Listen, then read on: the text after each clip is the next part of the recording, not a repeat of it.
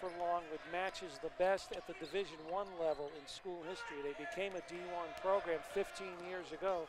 Here's a steal and a drive and a right side layup. Shabuti Phillips. Eric, I'll go on record, one of the great Division I nicknames, and he gets the Lancers on the board. You are not alone in that description of Shabuti Phillips.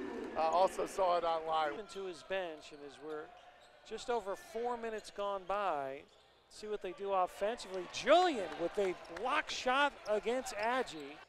Cut off at the baseline. Boeheim and Joel Davis into the game along with Morgan. The kick out deep left baseline. With that said, it's going to be Cornell ball out of bounds. Boeheim comes out of the ball game off the inbounds catch and shoot. Morgan. Riley Voss off to another sophomore Kuhn, and Kuhn is feeling it. Game yesterday as Morgan from the right elbow. 2 in a row.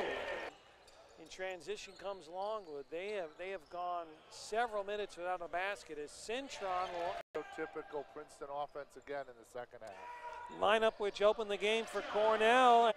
We'll just call him Shabuti with the rebound. Agee missed the layup. Will follow it up and in.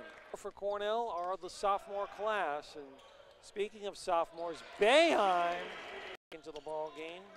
Stephen Julian. Again, a lot of youth in this lineup. Joel Davis into the game, but there's a turnover forced by Longwood. The right side shot flood too hard.